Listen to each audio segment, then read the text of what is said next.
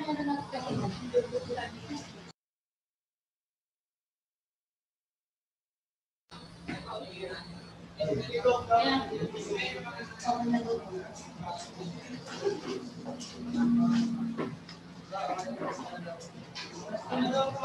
na po tayo mga kapatid na participants.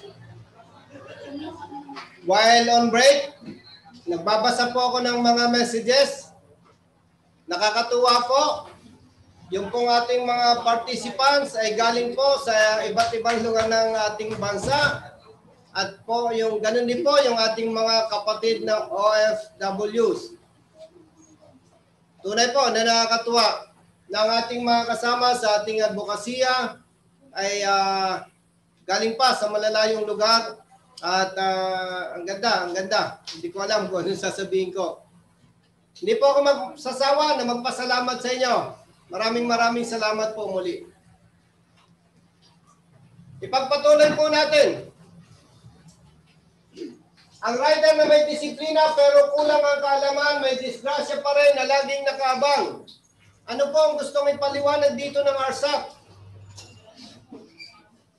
Halimbawa po, ako po ay tumatakbo, rider.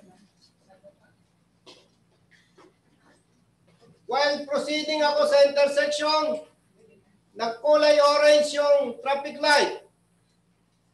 Then, nung pumula, ako po ay nag-stop. Helmet ako, kompleto ang motorsiklo, may OR, may CR, may lisensya. Pero ulitin ko, ako yung rider halimbawa na disiplinado. Pero kulang ang kaalaman. While approaching intersection, nakita ko nag-orange, pumula, stop. Dahil ako ay disiplinado. Pero ang sabi ng Rsap, may disgrasya pa rin ang laging nakabang kung kulang ang kaalaman. Ipapakita ko, sinong bata-bata dyan? Ano yan? Medyo limited tayo ng space. Kaya, for purposes of demonstration mga kapatid, medyo limited tayo ng space ha. So kung ano lang yung kaya, yun doon lang tayo. Kapatid, titigil ka doon ha. Paki-check nga kung kita ito sa video ito. Kita? Okay. So mga kapatid, ito isang halimbawa ng disiplinado pero kulang ang kaalaman. Rider na may helmet kompleto. Nakita niya, bro, wag kang labas-pasok. Nakaka-distract kayo. May disiplina to, may helmet kompleto. Palapit siya sa intersection, nag-orange, pumula. So dahil siya may disiplina, ang gagawin po niya ganito. Tumatakbo, tigil siya. Kasi red light eh. Anong sabi ng Rsap? Ang rider na may disiplina pero kulang ang kaalaman, may disgrasya pa rin na laging nakabang. Papakita ko. Bro, pag ganun ko, lakad ka lang, tigil ka lang, go. Yon, stop siya. Eh ako yung truck driver, beating the red light. Boom! Tanong, may nagbibiting the red light? Wala? Marami, kakaunti. Yun. Disgrasya. Diba? May disiplina, kulang ang kaalaman, may disgrasya pa rin na laging nakabang. Anong kulang sa kanya? Dapat, pag nakita nyo, approaching kayo ng intersection, nag-orange, unang gagawin mo, Brad, kailangan maramdaman ko na titigil ka. Paano yun? Bagalan mong mabutin, yung bang makikita kong titigil to. Nasusundan nyo? So dapat, maramdaman ko na titigil siya. At the same time, dapat, i-anticipate niya na magbibiting the red light ako. Nasundan nyo? So dapat, una, maramdaman ko na siya ay titigil. Pangalawa, kung hindi ko na-anticipate yun, dahil ako ay B.O. guwapo, dapat mag-giveaway siya. Paano mag-giveaway? Medyo gumilid siya doon sa pagitan. Para kung magbiting the red light ako, ligtas siya. Okay bro? Pag ganun ko sa'yo, lalakad kang dahan-dahan, yan, for purposes of our demonstration. Okay bro, go. Ako, truck driver, beating the red light. Ligtas siya. Diba? So, thank you bro. Upo ka dito, bata ka pa naman eh.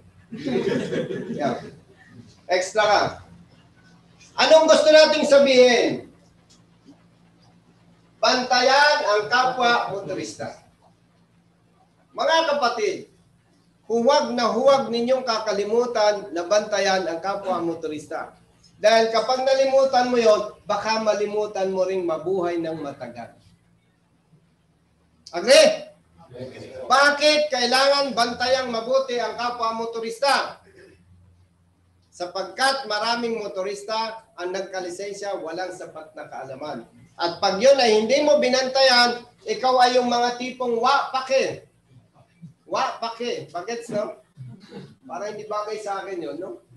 Kapag ikaw ay wapake, wala kang pakialam, maneho ka lang ng maneho, ang iniintindi mo lang sarili mong disiplina, parang, bakit? May helmet ako, may lisensya ako, ay motorsiklo, stop.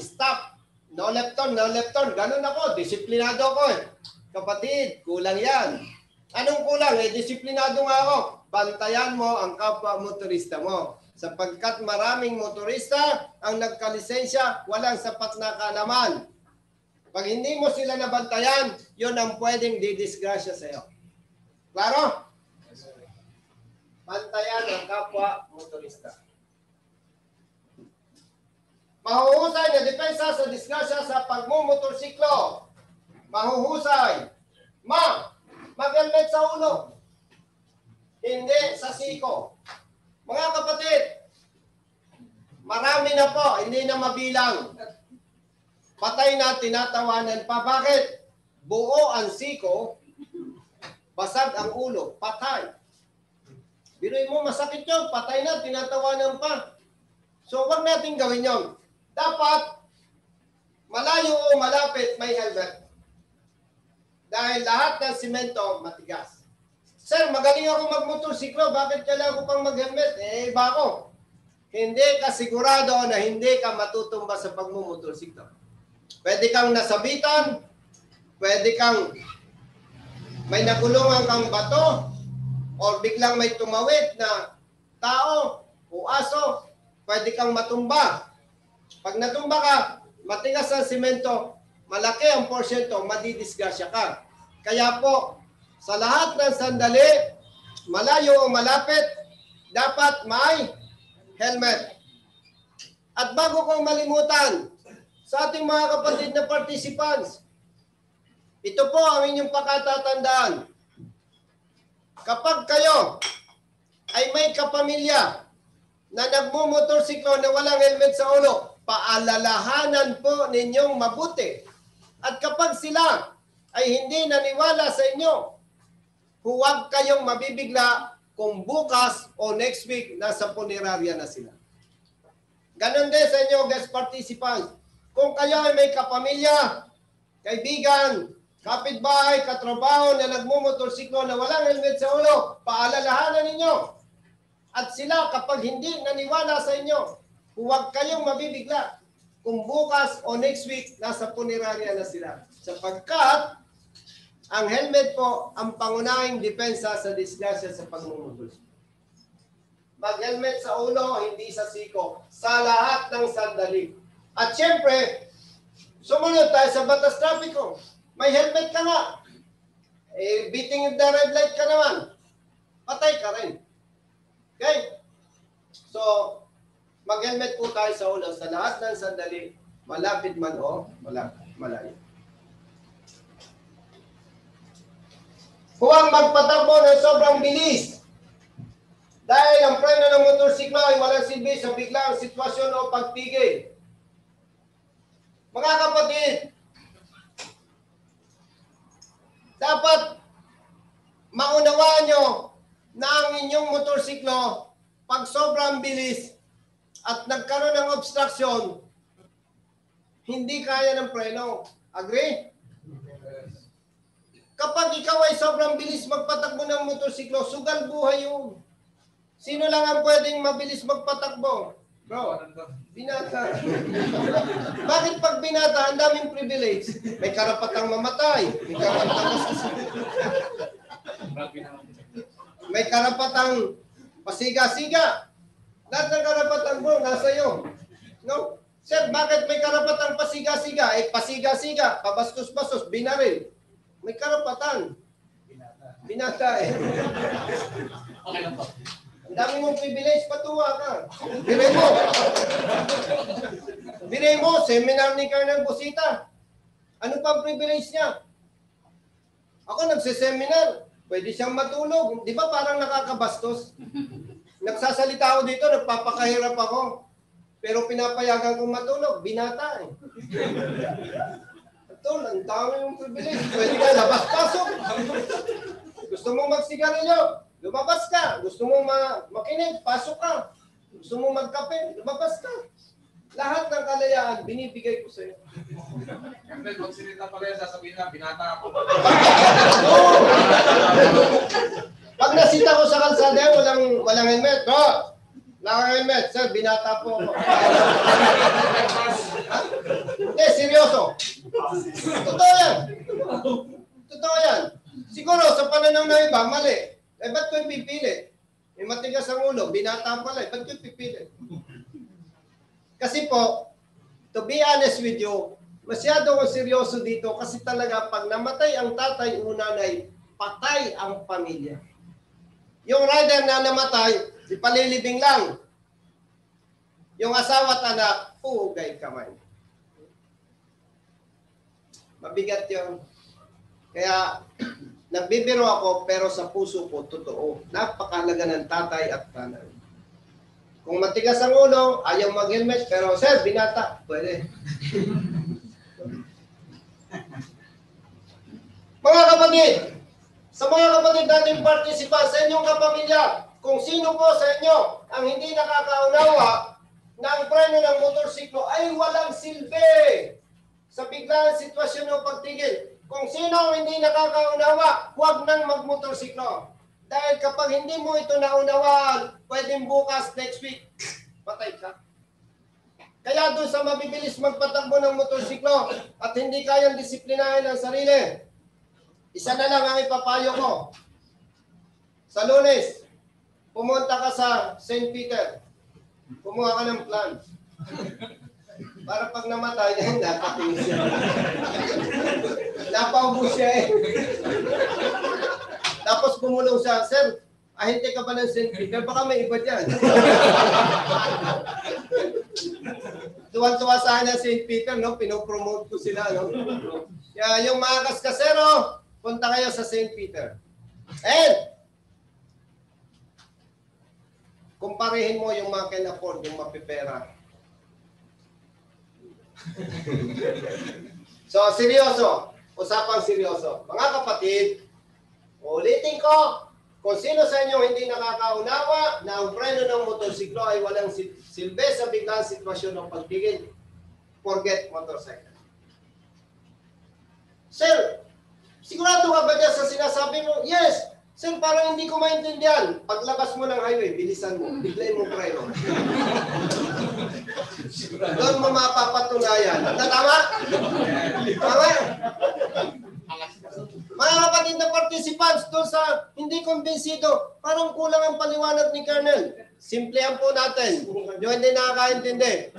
Lumabas ka pagkatapos ng seminar, bilisan mo ang takbo, imagine mo may nag-cross na truck, ipreno mo ng bigla. Pinakamahina nun, orthopedic. Tama? So, bakit marami sa inyo ang bibilis magpatakbo ng motorsiklo? Nakakalimot. Nakakalimot. Huwag po ninyong kalilimutan. Now, sa mga guest participants, sa mga participants natin, Luzon, Visayas, and Mindanao, huwag ninyong titingnan ang bilis ng takbo ko. Magkaiba po yung ating motorsiklo sa inyo. Big bike po ang motorsiklo ko. Iba po ang performance ng big bike. Sa kurbada, feel na feel mo, kahit medyo mabilis, bumangking ka, okay. Mabigat, malaki ang gulong. May nag-cut, basta marunong ka lang mag-motorsiklo, presence of mind, normal, tamang distansya, medyo mabilis takbo, biglang nagpreno ang kotse, sinusundan mo.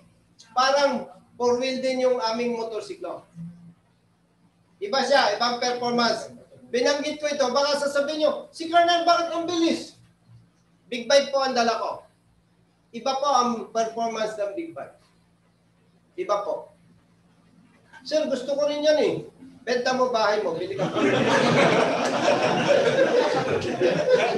Sir, saan ako tutulog? Kasama yung misis ko. Ba, sarap ng buhay mo. Tulog ka sa Tagaytay. Tulog ka sa Tugigaraw. Sarap buhay mo. Kami po, pag nagra-ride, social kami. Nandiyan si Brad Jerry. Sa Bicol, inabot kami ng ulan, inantok kami. Sa hotel kami. Kinausap pa yung guard. Bro, ay sir, saludo siya. Pwede bang makitulog? Yes sir. Sabi ng kasama ko, sir, astig ka. Hotel yan, ang ganda ng hotel. Ganun lang. Oh, bakit? Saan ba tayo sir? Yan, sir. Sa hallway lang, sa hallway. Sa hallway. Hindi ako nagbibiro. Totoo. Totoo. Kasi gusto ko ipakita sa rider. Pag rider ka, hindi ka dapat mapili. Oh. Totoo yan. So again, gentlemen and ladies, walang silbi ang preno ng motorsiklo sa biglaan sitwasyon o pagtigil. Kaya kung mapapansin po ninyo, ang mga namamatay sa pagmumotorsiklo, mabilis, nagka-problema, nagpreno, hindi na kaya, pung, basag ulo, humiga, nasagasa. Oh. Pansinin po ninyo. Colonel, hindi pa ako kumbinsido sa iyong paliwanag. Isa pa, bigyan mo pa ako ng isa pang convincing statement na talagang ako'y maniniwala. O sige, para matapos na usapan natin. May nakita ka ng Bombay na na-aksidente sa motorsiklo? Wala. Bakit nga, sir? Eh, yung bagal magpatakbo nun, ang iniisip, paniningil. Yun ang patunay na pag hindi ka sobrang bilis magpatakbo, ligtas ka sa pagbumo. And, tanggapin natin ang katotohanan, ang ordinary motorcycles na may mabababang sisi, yan ay hindi pang ratratan. Taga Santa Rosa ka, punta ka ng Kapuyaw, okay yun. Taga Kapuyaw ka, mamamalingki ka, okay yun. Pero kung ikaw ay taga Santa Rosa, uwi ka Lucena, araw-araw, rat-rat ka, hindi pa. Malinaw po ito. And sa mga kapatid nating participants sa kanilang mga bahay, kasama ang kanilang pamilya, alam na alam ko po, alam ninyo ito. Ganun din ang ating guest participants. Eh bakit inuulit-ulit ni Colonel Bosita? Ipinapaalala lamang po sa inyo. Dahil kayo nakakalimot. Kaya pag sobrang bilis ng takbo mo, sugal buhay yun. Sinong may karapatang magsugal buhay? Binata. Dami privilege. Sabi ni tatay, parang unfair si Colonel. Isa-isa ka na, binata. Unfair daw ako, bakit daw pag binata special yun? Parang nga. Huwag sumingit sa mabilisang takbo at iwasan ang pag-overtake sa kanan ng ibang mga sasakyan. Huwag sumingit sa mabilisang takbo. Ibig sabihin po, yung medyo open na medyo may traffic ng bagya, ang bilis, singit-singit, take note. Kayo po, may sentido común. Ang inyong motorsiklo medyo may kagaanan, tama? Eh ikaw, mabigat. May angkas ka pang misis. Nag-overtake ka, then may kasalubong. Siningit mo na alanganin. Pag nagkamali ka, makokontrol motorsiklo, hindi. Hindi makokontrol motorsiklo, magsasayaw yan, magwiwigil yan. Ang kasunod niyan, either bangga o higa. Ang kasunod nun, sagasa ng ibang sasakyan. Kailan ka pwedeng sumingit? Mabilisan, gabi. Singit talaga yan. Doon dahil nakaintindi, huwag na ninyong pilitin. Huwag na ninyo ipilitin intindihin yung pangalawa kong sinabi. Pero honestly, riders, sa inyo lahat, pasensya po. Ako po dating seryoso sa seminar. Talaga lang malakas ang influensya ng mga riders and marami sa riders talaga bastos. Joke lang. So again, huwag sumingit sa mabilisang takbo. Dahil magaan ang motorsiklo, delikado. Mahirap makontrol. Agree? Yes. Alam ko po, agree kayo. At iwasan ang pag-overtake sa kanan. Why? Tumatakbo ka. Sumilip ka sa kaliwa. Alanganin, sumilip ka sa kanan. Medyo maluwag. Pinasok mo. Bakit? Bawal sumingit or mag-overtake sa kanan. Driver ng pampasayarong jeep, mama, para naka-mindset ang Filipino drivers, walang overtaking sa kanan. Eh, pumasok ka sa shoulder sa gawing kanan dahil maluwag. Mama, para bigla na lang tatabihan. Yes, kotse. Nagmamaneho si daddy. Sabi ng anak, daddy, daan tayo sa 7-Eleven. Oo, anak. Tabi. Ay, ikaw naman, ang bilis. Hindi ka alanganin sa kaliwa. Silip sa kanan. Maluwag. Pasok ka doon. Biglang tumabi sa sasakyan. Buhay, patay. Patay. Binata? Pwede. So, wag pong overtaking sa kanan. Kailan pwedeng sumingit at kailan pwedeng mag-overtake sa kanan? Kapag matraffic. Pero, doble ingat. Bakit, sir? Doble ingat. Marami na ang namatay dahil sa trap. Singit-singit, sumabit ng kaunti manibela, natumba, pak, brug, durog ang ulo. Totoo hindi? Yes. Pwedeng sumingit, pwedeng mag-overtake sa kanan kapag matraffic, pero doble, ingat. Klaro? Klaro po, klaro. Hindi ko kayo nakikita. Ini-imagine ko na. Dati po, nung first time ko magkandang ng webinar, hirap na hirap ako. Sipin mo, kung walang guest participants, ang kausap ko, camera, ini-imagine ko, lahat kayo nandyan. Yan. Ang advantage ko, ako'y dumaan sa pagkabinata. Lahat ng binata. Ano mag-imagine, hindi? Halika! Halika! Oo daw. Ano ka mag-imagine? Okay mo? Ako. Pucha, kaliwat kanan ka. Kaliwat kanan ka? O kanan lang? Ba't parang hindi ka makarelate?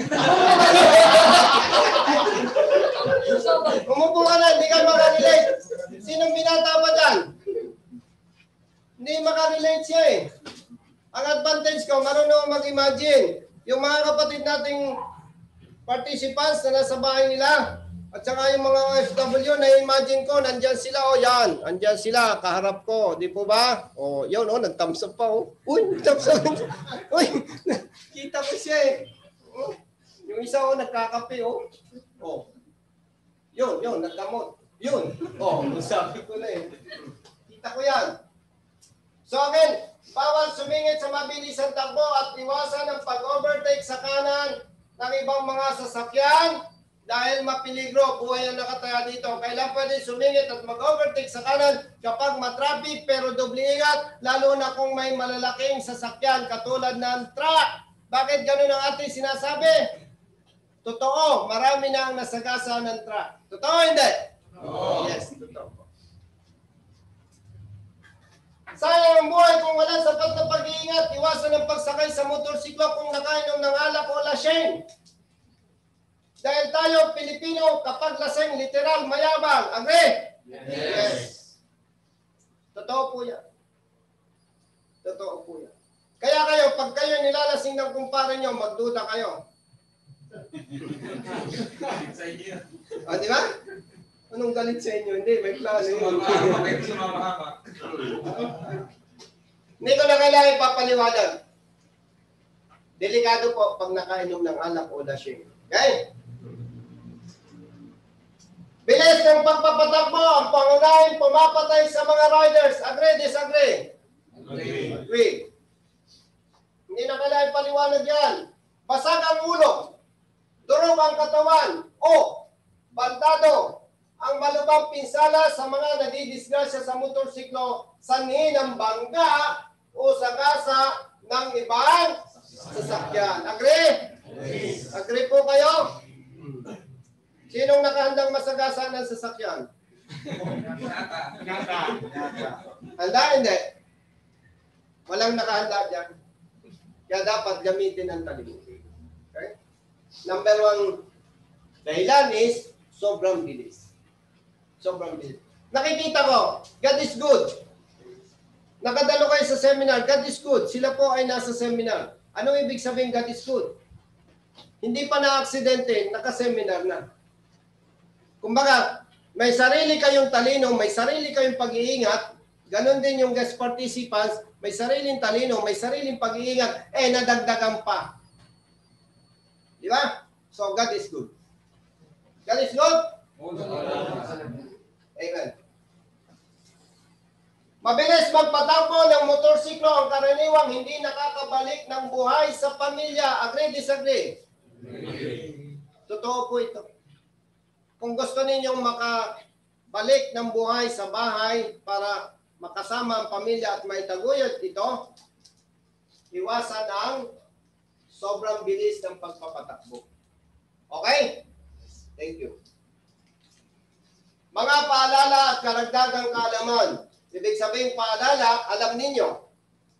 Karagdagang kaalaman, kung hindi ninyo alam, dagdag natin. Okay? Hindi sapat ang helmet sa ulo para sa kaligtasan. Iba yung pag-iingat pa rin ang kailangan. Ibig sabihin, may helmet ka, then maingat ka. Okay? Sa lahat ng sarangdaan o intersection, bumagal ng pagpapatakbo at humanda sa maayos na paghinto.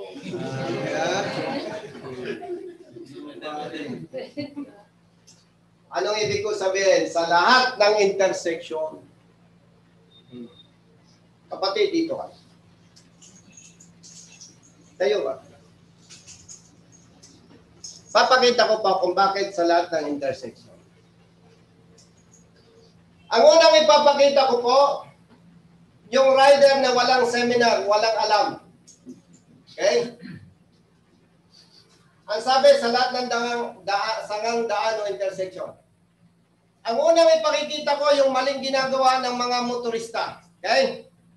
Unang ipapakita ko yung maling ginagawa. Rider ako, tumatakbo ko sa provincial road. Si kapatid manggagaling sa barangay road. Ito ang mali ninyong ginagawa. Dahil nasa provincial road ako, ganitong magiging practice. Yung maling gawa, ha? Bro, lakad ka lang dandaan. By the way, mga kapatid na participants, sa live seminar, kapag kami nasa court, medyo mabilis ang execution. Tumatakbo ko, tatakbo rin sila. Tatakbo rin siya. Pero dito, for purposes of demonstration, explanation, lakad lang kami. Hindi kasi ako makatakbo, hindi rin siya makatakbo. Limited ang space. Okay. Ito ang maling ginagawa ng marami. At kung saan marami na ang namatay sa ganitong sistema, estilo. Provincial road ako, si kapatid, barangay road. So, nasa isip ko, main road ako, provincial road ako. Ang problema, ito naman pala, nakabili lang ng lisensya, dumaan sa pixel. Hindi ko alam yun, ha? Ito ang ginagawang mali. Bro, lakad ka, ako mag-a-adjust. Okay, stop muna. Pag ganun ko, lakad ka. So, dahil wala akong alam, dire-diretso lang ako. Pumasok na nga langanin. O, ito, bro, go, pasok. Boom. See? Nakuha nyo? Ulit. Ulit, kasi hindi lahat matalino. Merong bio-bio, guwapo. Take 2. Wala pa. Ako yung driver, rider na kulang ang kaalaman. Nasa provincial road, si kapatid, barangay road. Ito ang maling practice ng marami. Marami nang namatay sa ganitong estilo. Okay, pasok bro. Boom. Rider ako, truck siya. Buhay patay. Patay. Ito ang tamang gagawin. Bro, pagpitik ko, lakad ka. Okay. Ito po ang tama ninyong gagawin. Provincial road, nakita ko, barangay road. Pasok bro. Slow down ako. Uy. Sige. Pagbibigyan ko siya. Slow down ako. May nakita ko papasok. Pagbibigyan ko. Sundan nyo? Ulit, take 2. Dahil ako ay marunong, alam ko ang tamang gagawin. Provincial road, si kapatid, barangay road, ang gagawin ko, anong sabi ng Rsap? Sa lahat ng sandaan, bumagal at humanda sa paghinto. So gagawin ko ito. Provincial road, barangay road, approaching intersection, pasok bro. Nag-slow down ako. Yun, pinagbigyan ko siya. Di ba normal tayo nagagalit pag kinat? Kasi walang disiplina, magagalit ka, di ba? Huwag mo nga habulin. Baka may baril yun eh. Pag hinabol mo yun, binaril ka, patay ka rin. Anong gagawin mo? Siyempre, kaya ko sinasabi to, normal, tao tayo, marunong magalit. Tama? Ganitong gagawin mo, ha? Okay, pasok bro. Slow down. Okay. Nagalit ako, di ba? Puntong hinanga lang. Buti na lang, nag-seminar ako sa Rsap. Okay, another scenario. Green light. Ang gagawin natin, yung maling ginagawa ng marami, ha? Green light. Si kapatid, red. Tama? Alas 2 ng madaling araw. Tanong, maraming nagbibiting na red light? Wala. Situation. Alas 2 ng madaling araw. Taxi driver. Naka-red light siya. Ako green. Ang gagawin po natin yung maling ginagawa ng marami. Green light. Pasok bro. Boom. Patay ka doon. Tapos patay ka, sasabihin ng kapamilya mo, Colonel, tulungan mo kami. Bakit po? Ano po bang nangyari? Yung pong mister ko, nasa right of way naman po eh. Ano po bang nangyari? Nag-meeting the red light po yung taxi driver. Mrs., pagpatay na, hindi pinag-uusapan ng right of way. Eh ano pong pag-uusapan natin? Way to heaven. Paano may palilibing yan? So yung right of way, pagpatay na, wala na yun. Wala na yun. Patay na eh. Ang pag-uusapan na lang, paano may palilibing? So, anong dapat natin gawin? Pwesto. Green light. Si kapatid. Magbibiting the red light siya. So, naka-green light ako. Pasok bro. Pasok.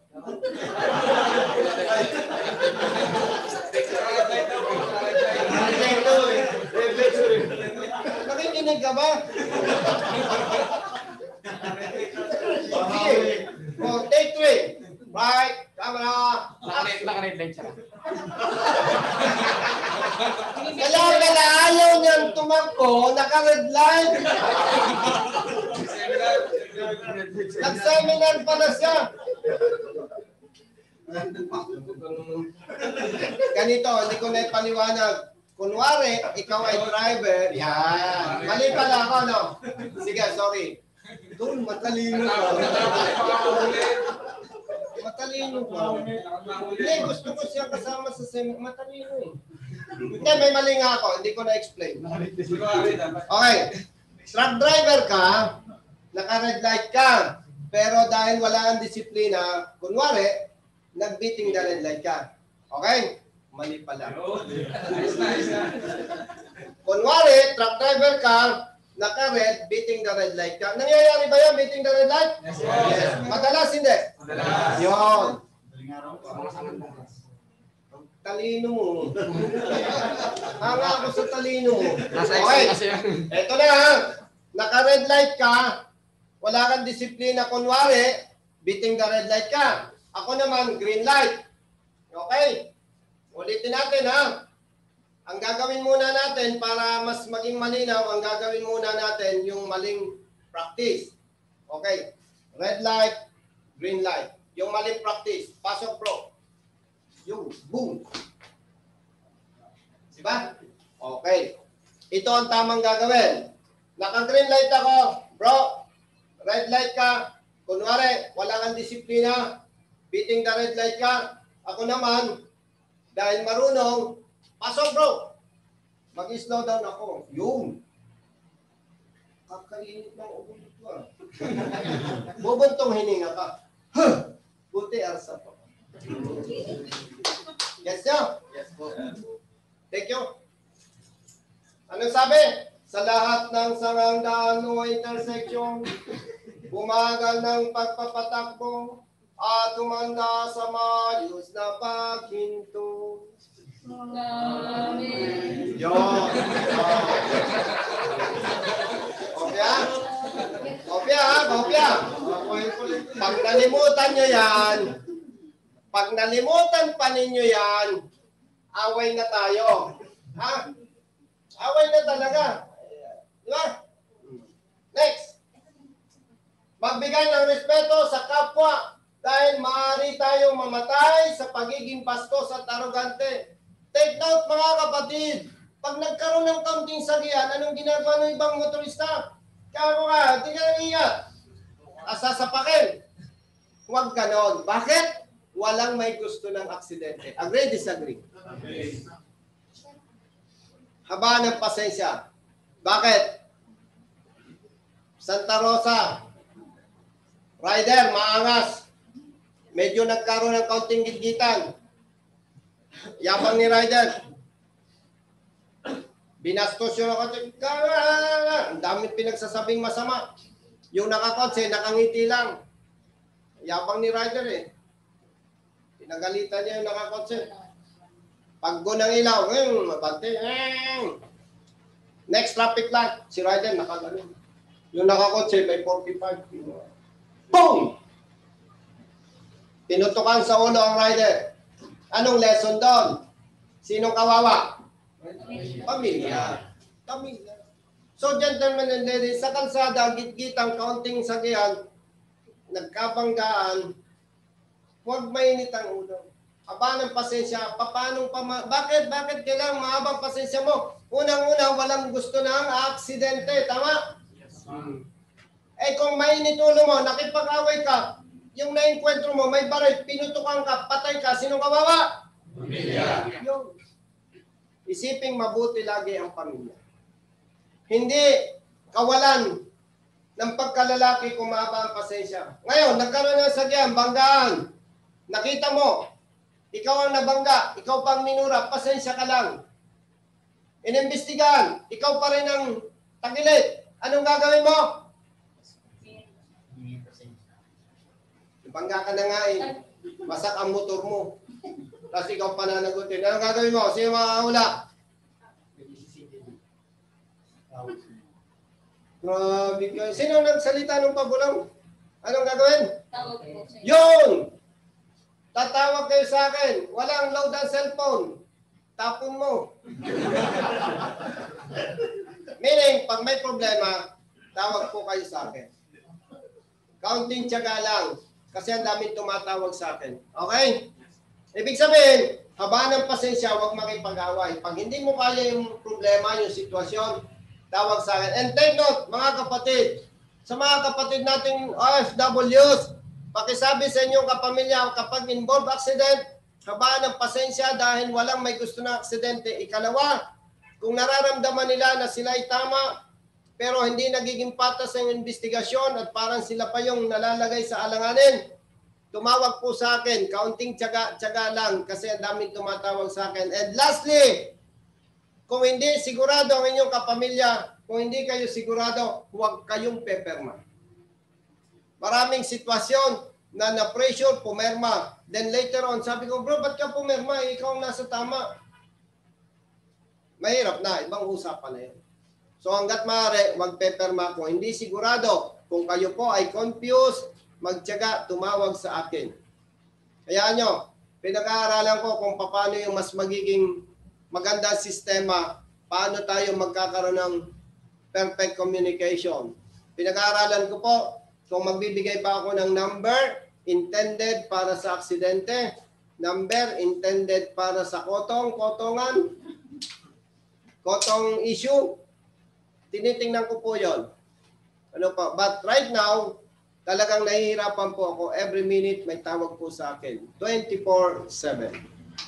Yun po. No? Huwag ipagwalang bahala ang maintenance ng ating motorsiklo. Bakit? Mahalaga ang ating motorsiklo. Kalbo ang gulong. Pag natusok, pwedeng ma-aksidente ka, tama? Overuse yung kadena. Pag naputol, umipit, ma-aksidente, humiga sa kalsada, pwede tayong madisgrasya, tama? So, yung pong maintenance, importante. Importante po ang maintenance. Sir, paano yun? Madalas, eksakto lang yung aking kita.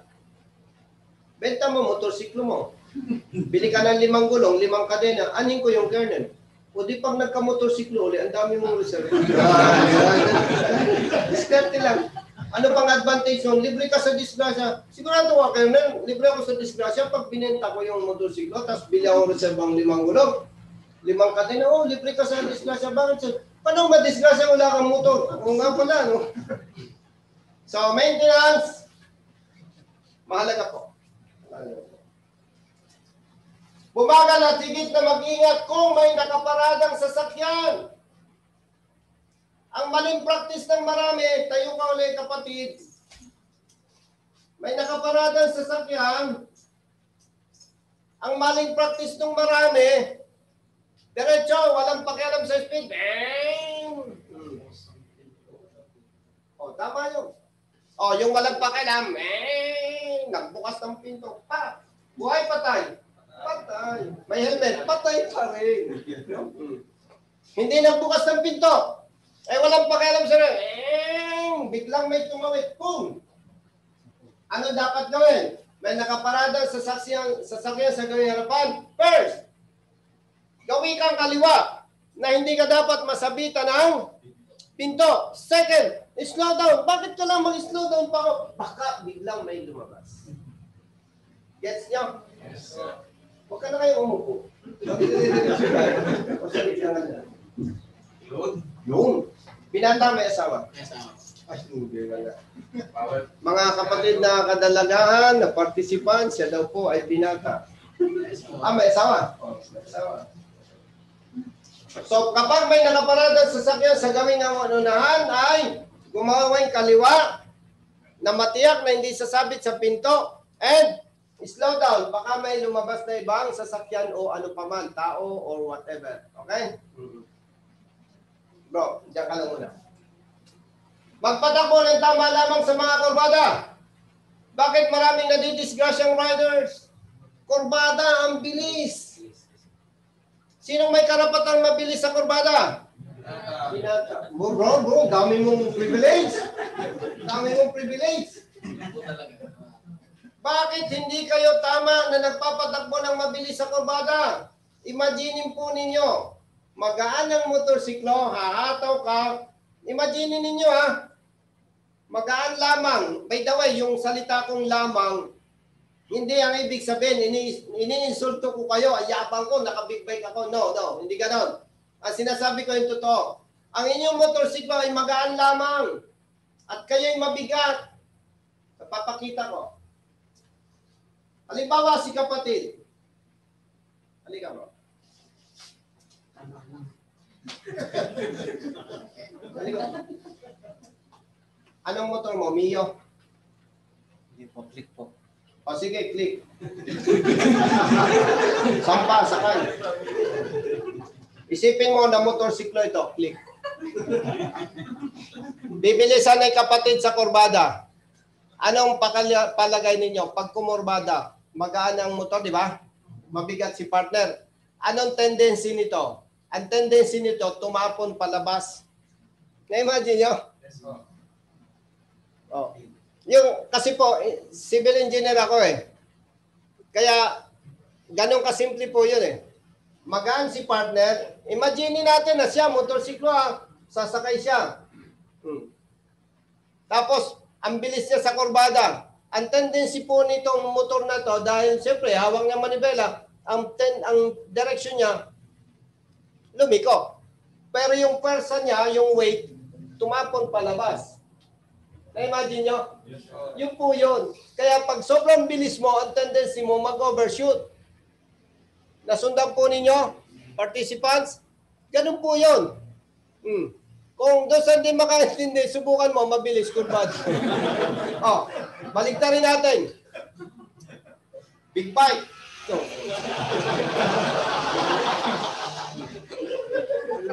Minaneho niya, tama ang pagmaneho, medyo mabilis ang takbo, kumurbada, big bike. Eh, ang liit niya. Dadalahin niya ba yung big bike? Tatapo palabas? Hindi. Hindi. Bakit?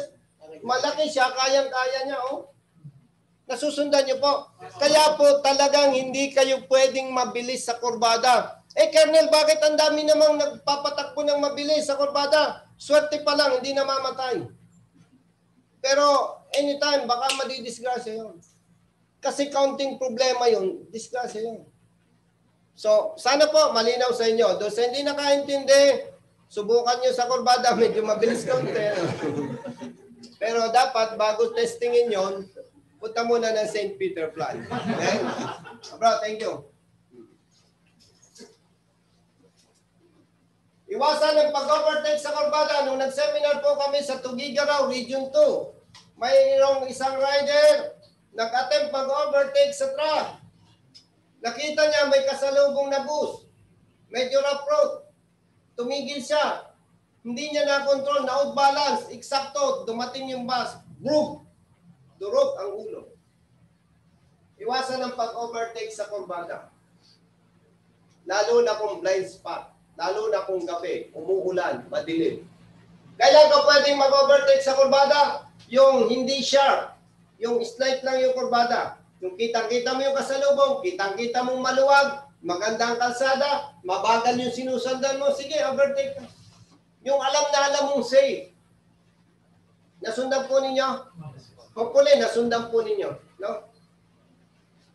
Pero kung may iwasan, iwasan. Okay? Iwasan ang pagtutok sa likuran ng sinusundan sa sasakyan. Why?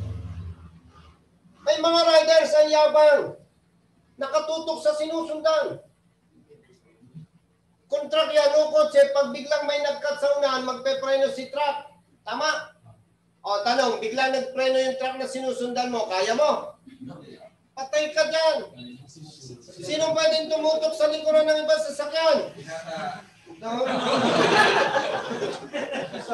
Sabi niya, ba't kaya umaten pa ako dito? Lahat pala pwede ako. Parang useless. Balik ko na, sabi mo nga kina Pastor Teddy, balik na lang 200 nito kasi lahat naman ng karapatan nasa kanya. Kaya hindi na pala umattend ikaw, bro. Pero okay na. Mukha naman tumutulong ka sa pamilya, no? Ayun. Tumutulong pala siya sa pamilya, kaya interesado siya sa seminar. So, simula ngayon, aalisin ko ng karapatan mong mamatay. Okay po. Doble ingat na. No? Yes. Thumbs up? Yes po. Thumbs up. Very good. So, iwasan po ang pagtutok sa likuran ng ibang sinusundang sasakyan. Sino may asawa? Taas kamay. Yung mga lalaking ito na may asawa, kayo lang ang pwedeng tumutok sa likuran. Kahit gabi o kahit araw. Kahit biglayin mo. Okay yun. Kanina nga pala napag-usapan natin yung kurbada, di ba? Usapang honest. Sino mahilig mag-banking? Diyan, taas kamay. Yun totoo. Sabi ko. May asawa? Meron po. Effective today.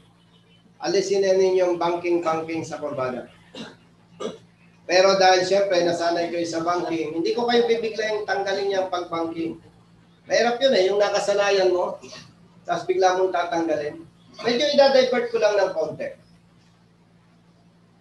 Simula ngayon, wag na kayo mag-banking sa kurbada. Pag uwi nyo ng bahay, kausapin nyo ang inyong misis. Sa kwarto kayo mag-banking. Alam mo maganda pag nag-banking kayo sa kama? Pag nag-overshoot, di ba hulog? Magugulat ka. Nag-overshoot kayo ng misis mo, nakangiti pa siya. Ba't ka nakingiti? Overshoot tayo. Di ba, shoot naman. Doon sa hindi nakarelate, kita mo, mahalata mo mga bastos talaga. Tuwan-tuwa. So, seriously speaking, Iwasan na po ang pagbangking-bangking sa bayan. Wala nang angas-angas. Yung simpleng pagmumotor na lang. Simpleng pagmumotor. Okay. Iwasan ang pagtutok sa likuran ng sinusundang sasakyan. Klaro po tayo doon. Mga kapatid na participants sa inyong mga bahay, sa inyong mga trabaho, alam ko po, klaro yon. Dahil itong aking mga sinasabi, napakadaling unawain at simple. At alam ko po, alam ninyo. Ano yung papel ko sa inyo ngayon?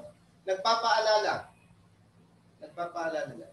We are not saying na mas magaling kami. No, nagpapaalala lang po. Okay? Klaro tayo doon. No, klaro tayo doon. Iwasan tumabi o lumapit sa mga truck. Bakit? Blind spot. Pag truck driver ako, kapatid, please. Kapag truck siya, dumikit ako sa kaliwa niya, hindi niya kita. Tama? Tama. Pag truck driver siya, dumikit ako sa kanan, kita hindi? Hindi. Truck driver siya, sumingit ako sa unahan, kita hindi? Hindi. Dumikit ako sa likuran, pagat ang truck, matraffic. Pagkambyo niya, hindi kumagat ang kambyon. Namatay makinan. Umatras, patay buhay. Patay. Laking ito. Truck talaga ang dating. Thank you. By the way, gentlemen, ladies, mga kapatid, kung mapapansin nyo, yung mga sinasabi ko, hindi kwento, puro totoo. Agree? Yes. Puro totoo po yun. Dinidiscuss ko lang sa inyo para maging malinaw sa inyo. Para maging ligtas kayo para sa inyong sarili, para sa inyong pamilya, at siyempre, para sa ating bayan. Oh, bakit nakasali ang ating bayan? Kasi habang maraming namamatay na Pilipino, maraming pamilya lalong naghihirap, maraming bata ang nauulila, maraming bata ang nasisira ang buhay at kinabukasan. At kung hindi natin bibigyan ito ng kaukulang atensyon, tiyak natataas ang krimen sa ating bansa. Okay? Nabanggit ko na kanina yon, ni-rewind ko lang. Ni-remind ko lang ulit. Okay? So, iwasan ang tumabi o lumapit sa mga truck. Gamitin ang tama at maayos na pag-overtake sa ibang mga sasakyan. Kapatid, please. Anong maling practice ng ibang riders? Kung mag-overtake, dikit. Bakit dikit? Pwede namang malayo. Bakit dikit? Ang delikado po sa dikit, kung rider siya, rider din ako, dikit, baka siya biglang naligaw, tiningnan yung waist, yung cellphone niya, ang daming dahilan eh. Pag ganun, mawawala siya sa tamang direksyon. Tama ba? Di ba? Maraming dahilan na pag dumikit ako ng overtaking sa kanya, maraming dahilan na mawala siya ng tamang direksyon. Medyo bumilit siya dito, sabit, patay. And,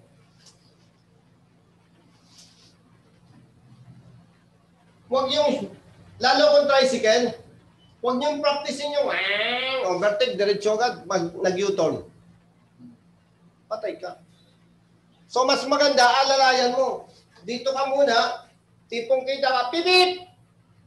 Then, execute ka ng overtaking, malayo. Medyo gawing kaliwa.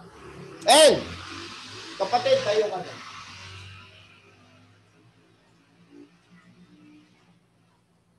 Overtake ako. Pwesto ko dito, pipip! Dapat titingnan ko yung distansya nila. Nakita ko, uy! Malapit siya doon. Anong pwede niyang gawin? O overtake din, di ba? Yun, babantayan po ninyo yun. Babantayan ninyo yun. Nasundan ba ninyo? Hopefully, nasundan po ninyo. Ulitin ko. Una, iwasan ang overtaking sa sinusundan ng dikit. Dapat, malayo. Alayin ka ng mga pipip. Then, dito ka. Observe ka. Uy, nakatutok siya. Pwede siyang mag-overtake. Meaning, papakiramdaman mo, huwag ka kagad overtake. So, comes na siya mag-overtake, uy, pagbigyan mo siya. Nasusundan po ninyo? Hopefully, nasundan po ninyo. No? Kung hindi po ninyo nasundan, pwede po kayong take 2. Sabihin ko kay Pastor, wala nang bayad yun. No? Kung pangatlo, hindi nyo pa naintindihan, mag-uusap tayo. YouTube po kayo. Sige, thank you. Tawa ka ng tawa, naintindihan mo ba? Pero inalis ko na yung karapatan mong mamatay. Kung may tao sasakyan sa gawing unahan, kanina nabanggit ko may sasakyan sa gawing unahan, wala na tayong problema doon. Kapatid, tayo ka dyan. Dito. Uulitin ko po, itong dinidiscuss ko sa inyo, hindi spekulasyon. Totoong nangyari na. Maraming beses. Okay? Hindi ito spekulasyon. Si kapatid nakatungo, nagse-cellphone. Take note. Ang tao nakakalimot. Nga, nakatungo ka. So, anong gagawin? Etong maling practice ng ibang mga riders, ibang driver, dire-diretso, walang pakialam pag tumawid to. Nakakalimot ang tao. Tama, mali? Now, anong gagawin? Nakita mo sa gawing harapan, may nakatigil na tao. Gumawi ka dito. Sa left. Pivot! Para makulang atensyon. Hindi yung wala kang pakialam. Makakadisgrasya ka. Ay, kung madisgrasya mo yung binata. Ulitin ko. May nakita kayo nakatayo sa gawing kanan. Tao. I-anticipate nyo, tatawid siya. Anong gagawin? Gawin bahagya sa kaliwa para kung tumawid, hindi mo siya mabangga. At the same time, busina, pivot! Then. Okay? Thank you, bro. Kapag may biglang tumawid na aso, o sinong gaganap na aso? Pag ito naman, kalabaw to. Bro, pwede gumanap ng aso? Hindi, joke lang. Yun ang gusto ko sa'yo. Game share. Sabi ko, bro, ganap ka nga, kunwari aso tatawid. Gentlemen and ladies, bago ko ipagpatuloy, gusto ko sabihin sa inyo, may Belgian po ako. May isa pa kaming aso na imported. Sinasabi ko ito, ibig sabihin, kasi baka isipin ng iba na walang yapal ito si Colonel, walang ano sa aso. May mga aso po ako imported. At naranasan po namin magpa-confine ng aso. Gumastos kami ng 25,000 pesos. Pero namatay din. So kaya ako binanggit ito para ipaunawa sa inyo na pet lovers din yung pamilya ko. Okay? Okay. Proceed na tayo. Kapag may biglang tumawid na aso, una, may batas. Kapag ikaw ay lumabas pero sumunod ka sa batas, pwede ka na. Di ba sabi yan? Hindi, huwag na yun. Erase. Ang hirap eh. Bago. Okay. Kapag may biglang tumawid na aso, ang sabi sa batas, kapag may aso ka, may aso po kayo, responsibilidad nyo yan. Kung wala kayong perimeter fence, dapat nakakulong yan. Kung wala kang fence, wala kang kulungan, at least nakatali yan. Pag yan ay lumabas ng kalsada, may kapabayaan ka. Klaro? Batas ang may sabi nun. Now, dahil sinasabi ng batas na kung tayo may aso na sa ating pangangalaga, hindi dapat yan pupunta sa kalsada. At dahil ang pinag-usapan natin ay road safety, kapag ang aso ay nasa kalsada, kalimutan muna natin yung ating pagmamahal sa aso. Ang higit na mahalaga ay yung ating kapwa motorista. Klaro? Okay. Situation number 1. Situation number 1, ikaw ay tumatakbo sa kalsada na medyo malubak or barangay road. Medyo mabagal. May tumawid na aso, pwede kang huminto. May tumawid na aso, pwede kang umiwas. Sundan po ninyo. Okay. Situation number 2. Tumatakbo ka sa Provincial road. Bigla may tumawid na aso. Una, kaya may namamatay sa ganong sitwasyon, nagulat. Nagpreno. Pag nagpreno ka, tinamaan ng aso, tumba ka rin. Nagulat. Iniwasan. Dahil nagulat, natakot, loose ang kamay sa manibel, nabangga. Tuk. Disgrasya. So, ano dapat gawin? Tumatakbo ka. Provincial road. Bigla may tumawid na aso. Una, dapat maghanda ka. Anong ibig sabihin maghanda? Kayo pong lahat na nagmumotorsiklo, huwag mong sabihin, maniwala ka dyan. Hindi ako makakasagasa ng aso. Oh, no. Ako po, nakadalwa na. Tumatakbo ka. Bigla may tumawid na aso. Una, huwag kang kakabahan. Tatag sa manibela. Tatag. Ikalawa, huwag kang magpipreno. Ikatlo, huwag kang magdadagdag ng gas. Maintain speed. Why? Kapag tinatagan mo hawak sa manibela, hindi ka nagpreno, maintain speed, ang mangyayari. Pag nabangga mo yung aso, kung hindi mo nabangga, swerte. Kung nabangga mo ang aso, stable ka. Dire-diretso yan. Kasi, pag ikaw ay nagulat, loose ang kamay, hawak sa manibela. Pag ikaw ay natakot, nagpreno ka, patay ka. Iniwasan mo, patay ka. Anong gagawin? Uy, aso, tatag sa manibela. Huwag magpreno. Diretso, maintain speed. Boom! Tapon ng aso, diretso ka. Wala ka na magagawa eh. Mindsetting yan, mga kapatid. Iba yung nakaprepare. So, sa inyong lahat, simula ngayon, mindset kayo. Anytime, may experience mo yun. Tama? Mindsetting. Take note. Kapag naka-raincoat, kapote. Pag tayo po ay naka-raincoat, nakakapote, yung ating kapote, raincoat, kumakaway doon sa kadena. Pag yun ay kinagat ng kadena yung raincoat mo, ano mangyayari? Mahuhulog ka. May helmet, buhay ka. Ang problema doon kung may ibang sasakyan. Ang gagawin po ninyo, huwag kayong tutulad sa iba, may raincoat, inuupuan. Hindi ideal na ano yun, estilo. Bakit? Gumagalaw tayo eh. So hindi mo napansin, yung inupuan mong raincoat, lumaylay na. Pag kinain ng kadena yon, mahuhulog ka, madidisgasa ka. Anong gawin mo? I-fold mo muna yung dulo. Yung dulo. Para maikli, hindi abot doon sa... Pangit naman kasi kung gupitin mo, no? Di ba?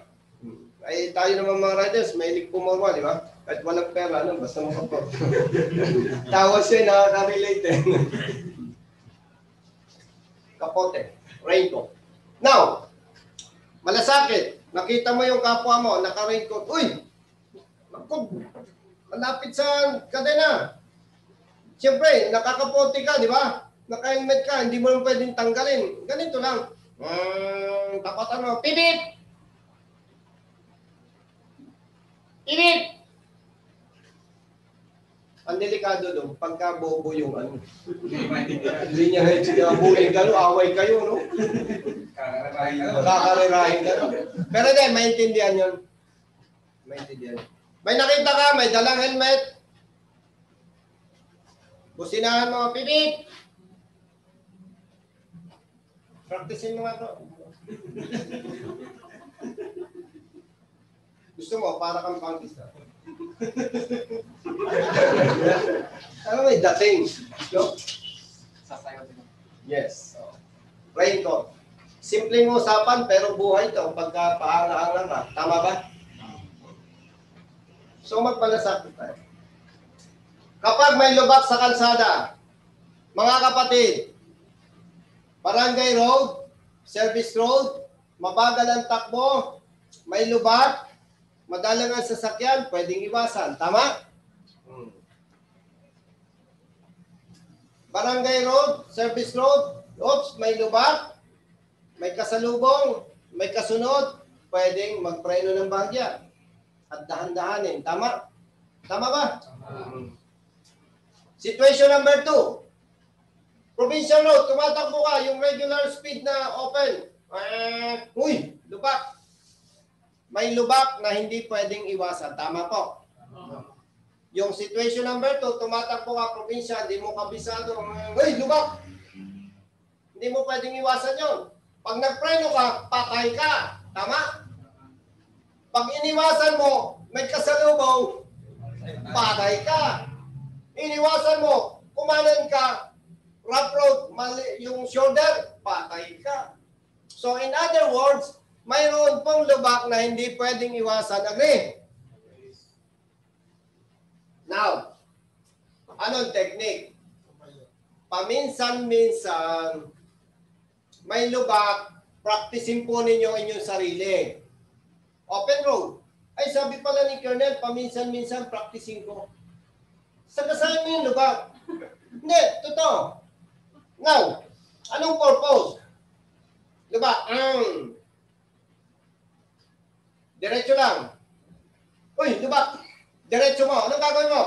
Tatag sa malibela. Huwag magpreno. Balanse.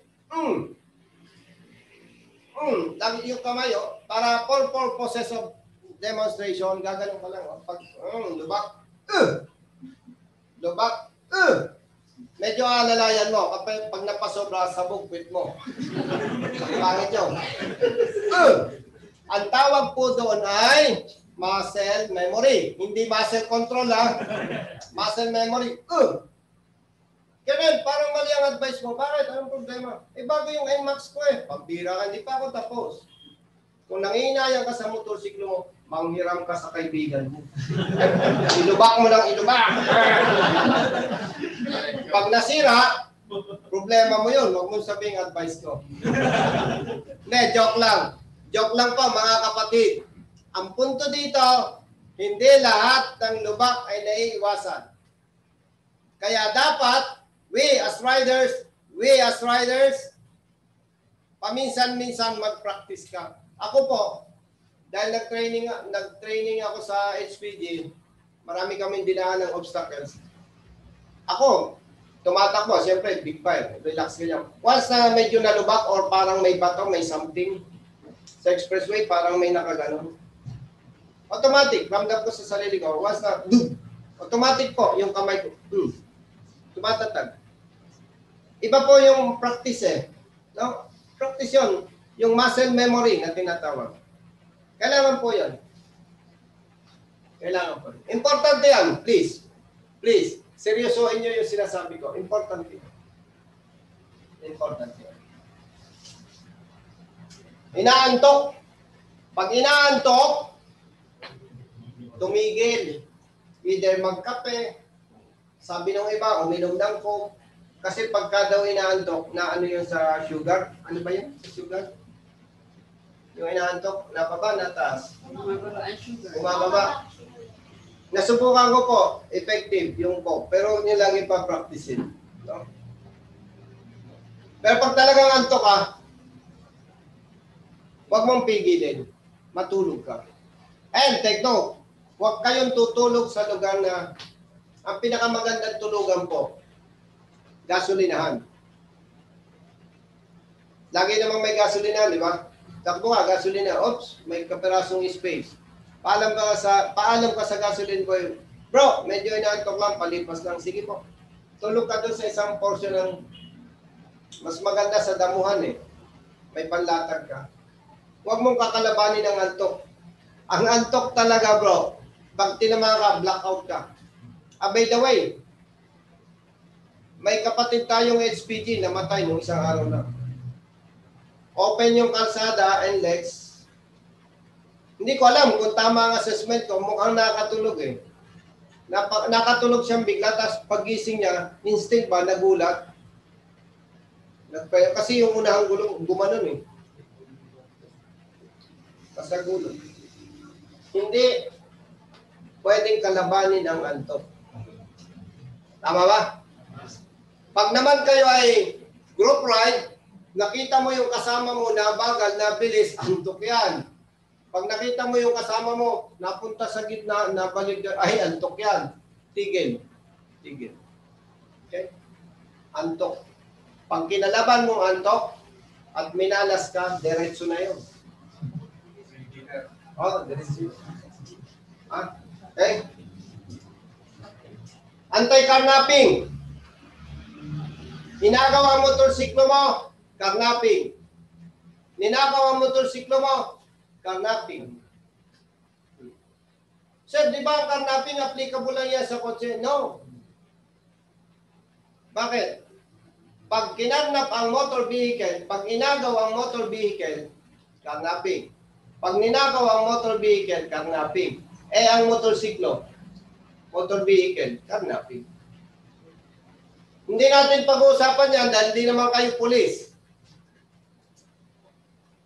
Kasabay ng inyong matatanggap na certificate, magpapadala po kami ng anti-carnapping tips. Tagalog version. Hindi ko na isinama sa lecture kasi self-explanatory yun. Tagalog. Kung mapera ka, never mind. Tapon mo na lang yun. Pero kung practical ka, basahin mo kasi anti-carnapping tips yun. Kung paano mo iingatan ang iyong motorsiklo. Applicable din ito sa ibang sasakyan. Anti-carnapping tips. And magpapadala po kami ng lista ng multa na ipinatutupad ng LTO. Para alam mo, basag ang salamin, 5,000. Walang side mirror, 1,000. Mali ang kulay, 5,000, sorry. 5,000. Mali ang kulay ng ilaw mo, 5,000. Pundido, busted ang ilaw mo, 5,000. Nag-change color ka, hindi properly arranged or hindi naayos mo sa LTO, hindi na-adjust yung registration, 5,000. Expired ang registro, 10,000. Nakalagay po doon. Basahin niyo po. Para kung pasaway ka, pipiliin mo yung mababang multa. Di ba? Di ba? Oh. Hindi, meron talagang pasaway, di ba? Pipiliin mo yung multa. But, mind you, gentlemen and ladies, kapag multa sa inyo, pag-uusapan, walang mababa. Libo-libo. Wala bang mangyan dito, taga Mindoro? Wala. Wala. Ay, hindi nyo alam yung libo-libo. Pangalisan to. Sabi nung babae, sa asawa niyang mangyan. Sabi nung babae doon sa asawang mangyan, ibenta mo itong baboy. Huwag kang magpapaloko dyan sa mga taga-kapatagan. Sabi niya ganon. Sabi niya ganyan. Huwag mong ibebenta yan ng bababa sa libo. Kailangan libo. Sabi nung lalaki, dinala yung baboy sa palengke. Bebenta. Sabi nung bayan, binebenta ba yan? Oh, magkano gusto mo? Sabi niya. Pwede na ba yan ng 800? Kailangan libo. 800 ang tawad eh. Next buyer. Magkano yan? Pwede na ba yan sa kalahating libo? Pwede.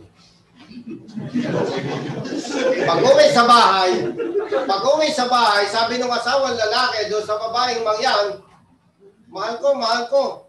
Totoo ang sinabi mo. Manluloko yan taga-kapatagan. Bakit? Eh kaganda-ganda ng baboy na binebenta ko. Gusto, 800. O anong ginawa mo? Duko sa pangalawa, ibinigay. Bakit? Magkano ang tawad ng pangalawa? Kalahating libo. Yan, tama. Huwag kang paluloko sa libo, ha? So again, kasabay ng inyong certificate, makakatanggap kayo ng anti-carnapping tips and lista ng multa na pinatutupad ng LTO. Okay? Yan po ay 3 weeks to 4 weeks. Yung taga Malayo, may mga kapatid tayong taga Luzon, Visayas, and Mindanao. May kapatid po tayong participants ngayon na OFW, UAE, Qatar, Saudi Arabia.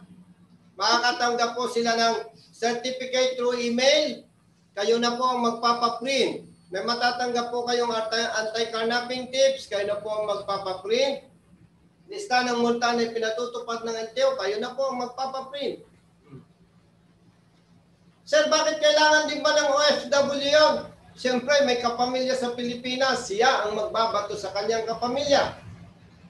Siya yung mag-extend ng knowledge na ito, pinag-usapan natin. So, useful pa rin. Kaya again po, doon sa mga kapatid nating OFWs, maraming salamat po muli. Okay. So, yon about anti-carnapping. Paano bumili ng second hand na motorsiklo o ng sasakyan? By the way, sa mga kapatid nating OFW and other participants, applicable din po ito sa ibang sasakyan. Paano bumili ng second hand? Bago ko ipagpatuloy, gusto ko ipaalala, kapag ang nabili mong motorsiklo o sasakyan ay nakaw, mababawi sa iyo yun. Babalik sa may-ari. Yung pera mo, hindi na mababalik sa iyo. May kaso ka pa. Sir, paano mababalik yun sa may-ari? Number one, kapag nilakad mo ang transfer of ownership, makikita ng SPG, ng LTO, nakaw yung pinili mo. So, hindi mo matatransfer, sir. Babalik sa may-ari. Eh, sir, kung hindi ko na lang ipatransfer, madadali ka pa rin. Bakit? May checkpoint. May checkpoint. Ay, mabigat nun. Pag sa LTO ka nahuli, okay pa yun. Kasi, parang voluntarily, hindi ka makasuhan. Basta ma-establish mo na in good faith, binili mo yun, hindi mo ninakaw. Pero pag sa checkpoint ka nadali, pa! Huli ka. Kaso ka. Mas bakal ka. So mag-ingat. Paano tayo bibili ng second hand na motorsiklo o ng sasakyan? Una, SPG records check. Magbabayad ka ng 300 pesos, ipaprocess, may macro etching, malalaman kung nakaw o hindi. Anong gagawin mo? Pare, yung binibenta mo sa akin motorsiklo, kasi pare, inosente ako dyan, saan mo ba nabili? Doon sa kababayan namin, kilala mo, hindi rin. O sige, pare, para safe tayo. Idaan natin sa SPG. Dalayin natin ang motorsiklo, dalayin natin yung ORCR, original. So, ipaprocess sa SPG, malalaman kung nakaw o hindi. Kung hindi nakaw, check. Dadaan sa LTO, record check. Sir, okay na sa SPG ah. Hindi naman nakaw. Bakit dadaan pa sa LTO? Oh, dinaan mo sa LTO. Sir, i-check ko po. Records verification. Ang binabayaran ko, hindi ako nagkakamali, is 209 pesos only. Tapos, ilalagay doon.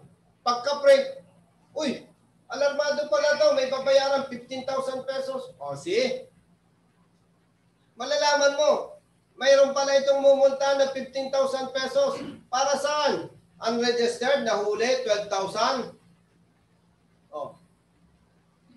3,000, walang lisensya, 15,000. Eh, binili mo. Pag binili mo yon, yung 15,000, pananagutan mo rin. Bakit? Binili mo na eh. Ikaw na ang may-ari. So, dapat, daan ka sa SPG Record 6, 300, daan ka sa LTO, 200 something, so 500. Safe ka. Anong kasunod? Tamang lugar para bayaran ang binili mo. Bakit? Bakit sinasabi kong tamang lugar? Ay kung bibili ka sa kanya ng motorsiklo, ang usapan nyo 30,000. Okay nga sa LTO, okay sa SPG. Member pala ito ng kriminal. Magkikita pala kayo sa pagtatagpuan nyo. Uhuldapin ka na doon. Sa kanto, di patay ka. Buti kung tutok lang, ay barilin ka. Bakit? May 30,000 ito eh. Saan ka dapat? Barangay hall, isa yun. O kaya notary public. Magsama ka ng kasama mo. Kung pwede, OA, overaction kayo. 5 o 6. Dami mo. Paano ka hold upin nun? Para kang senador, ang dami mo escort. Mandala mo, 15,000. Paano ka hold upin? Diba? Dapat sigurista. Kasi po, binabanggit ko ito sa inyo dahil ang buhay natin ay isa lang. Hindi dalawa, hindi tatlo. Okay? Importante yan. Okay? Yes. Okay. Paano bumili ng bagong sasakyan ng motorsiklo? Di ba? Ang daming bumibili ng motorsiklo. 6 months, 1 year, walang ORCR. Yung ibang dealer nagbibigay ng authority to travel. Certification. Pasensya, ginagago kayo. Niloloko kayo ng dealer na nagbibigay ng authority to travel. Colonel, bakit sinasabi mong niloloko kami? Hindi ba panloloko yun? Na alam nilang hindi naman ino-honor ng pulis yun, ng HPG. Pero binibigyan kayo, di niloloko kayo. Sir, anong kailangan? Kailangan talaga may ORCR para imaneho mo ang motorsiklo. Nasa batas yun. Sir, may certification ng dealer. May authority to travel. Walang batas na nagsasabi po na ang dealer ay authorized magbigay ng authority. Kahit LTO chief. Sino LTO chief natin? General, di ba? Kahit siya mismo, hindi siya pwedeng magbigay ng authority na papayagan kang imaneho yung walang rehistro. Batas yun eh. Yung pakayang dealer. So malinaw na yan yung panluloko. Bibili ka ng bagong motorsiklo para hindi ka mapeste ng napakatagal na ORCR. Ito ang gagawin mo. Piliin mo ang motorsiklo na mayroong HPG clearance and CSR. Bakit, sir? Kapag may PNP clearance and CSR, sa loob ng 5 araw, pwede kang magkarehistro. Kapag wala yan, siguro 2 months, 3 months, 6 months, wala kang rehistro. Cash or installment, kailangan hanapan mo ng HPG clearance or CSR. Pag sabi mo sa manager, boss, may PNP clearance ba ito and CSR? Meron na po. Pahingi nga po ng Xerox copy. Ay sir, wala pa po. Kukunin pa sa head office. Wag kang magtiwala. Kailangan mapakitaan ka ng Xerox. Pag binigyan ka ng Xerox, okay boss, ito po ang bibilihin ko. Cash po ba? Cash po. Ay, cash po ang bili ko. May PNP clearance na to. May CSR. Kukunin ko na lang po. Tsaka sales invoice. Bakit po? Ako na po ang magpaparehistro sa LTO. In less than 5 days, may CSR ka. May ORCR. Pag wala, kapag ang binili mo, cash or installment, walang HPG clearance, walang CSR, pwedeng 3 months, 4 months, 5 months, 6 months, walang katiyak. Klaro? Klaro, sir. Klaro? Ngayon, kung okay naman, hindi mo hinanapan ng HPG clearance and CSR, binili mo yung motorsiklo, inuwi mo bahay, may diskarte pa din doon. Ano po ang diskarte doon? Ipasok mo sa kwarto, kumutan mo. Araw-gabi himasin mo. Para high-moral ka. Di ba? Para at least ma-enjoy mo. Himas, batukan ka ng misis mo. Sige, himasin mo motorsiklo mo, di binatukan. Ba't mo binatukan? Pambira ka, himas ka ng himas dyan. Paano naman ako? Okay? Okay, gentlemen and ladies, sa inyong lahat, sa mga kapatid nating participants, ganito po ang masasabi ko. Meron po tayong last topic. You know, gentlemen and ladies, ako po, pinipiga ko talaga yung lecture ko. Kung pwede, pipigayin ko pa yan. It so happen po na hindi maiwasan yung mga topics kailangang iparating ko sa inyo. Ngayon, isa lang po pinapakiusap ko sa inyo. Ito po ay para sa inyo. Mangyari po na pagpasensya ninyo, hintayin po ninyong matapos natin. Lilinawin ko po. Ito po ay ginawa namin para sa inyo, para sa inyong pamilya, at para sa ating bayan. Kaya mangyari po, alam ko na napakahalaga ng inyong oras. Kaya nga po, ginawa natin itong linggo, ay talagang gusto po naming maglingkod sa inyo para po ito sa ating bansa. Kaya hinihiling ko po, once again, kaunting pasensya po. Meron po tayong last topic. Maikli na lamang po yon, other issues and concerns. Kaya po, mangyari po na kaunting tiyaga lamang po. Pastor Terry, please take charge para sa last questions, 3 questions. Okay. 10 minutes.